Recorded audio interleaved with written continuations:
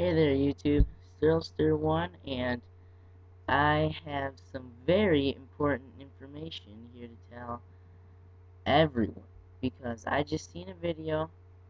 It's called How to Mod a Flash Drive, and so I looked at this stuff and I'm like, sounds pretty cool. So I decided to do it with my Nintendo controller, and it came out looking like this.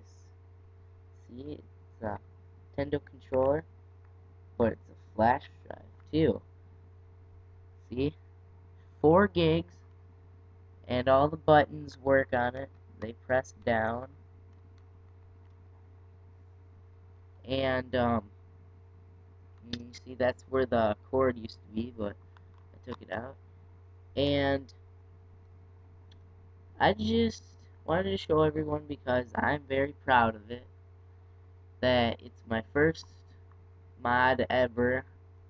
So, yay. My first mod. Ah! A little excited there, sorry. No, but seriously. Um, I'm gonna start doing um, some more of these mods or whatever, and I might show you guys a couple of them, talk to you about them. But other than that, that's pretty much it. Alright, have a nice day.